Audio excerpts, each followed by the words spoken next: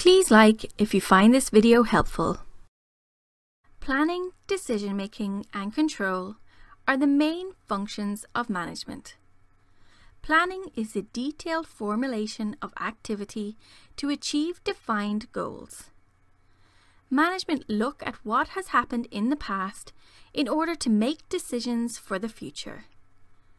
For example, management will look at past sales records in order to plan production levels for future sales.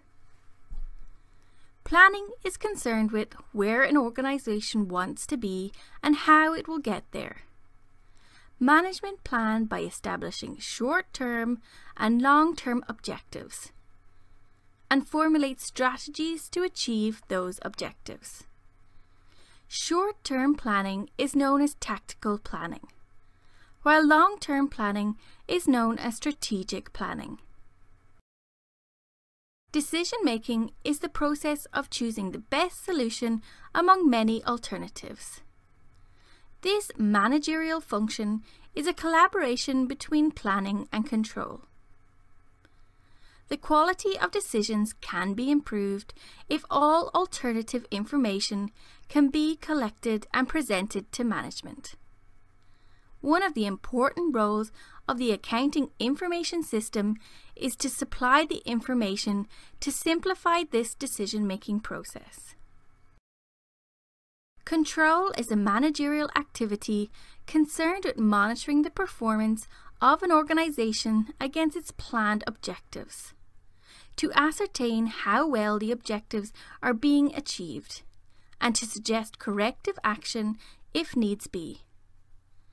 After a plan is made, the plan should be implemented. Management need to monitor this implementation to ensure that the plan works as expected.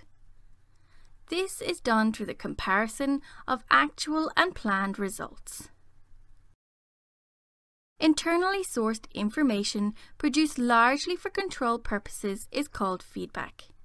Here is a feedback loop to illustrate the planning, decision-making and control process. Feedback is often used to evaluate and set corrective actions to a plan. Based on the feedback, management can decide to keep the original plan and let it work, take corrective action, or formulate a new plan. This feedback can be in the form of financial or performance reports.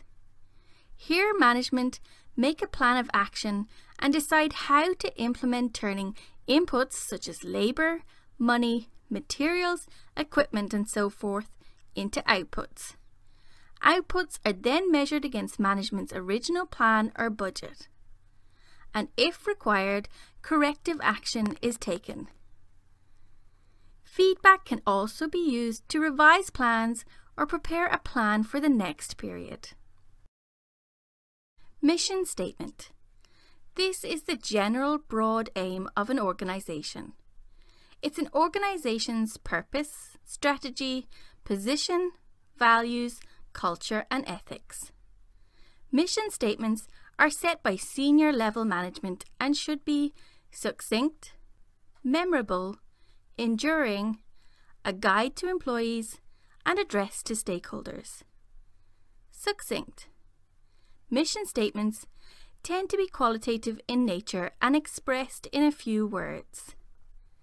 Memorable. Mission statements should be worth remembering. Enduring. By this we mean the mission statement should not change unless the organization's mission changes. A guide to employees to work towards, and it should also be addressed to a number of stakeholders. The advantages of a mission statement is that it provides direction for an organization, assisting in the formulation of acceptable strategies. It can be used to resolve conflicts among different stakeholder groups, and as a framework for decision-making, in that the mission statement can be used to assess the suitability of any proposed plans. It can be used to guide and communicate the organization's culture to stakeholders, and it can help prevent potential misunderstandings of organizations' reason for being. The disadvantages of a mission statement is that it can be vague and unclear. It may be unrealistic and therefore valueless.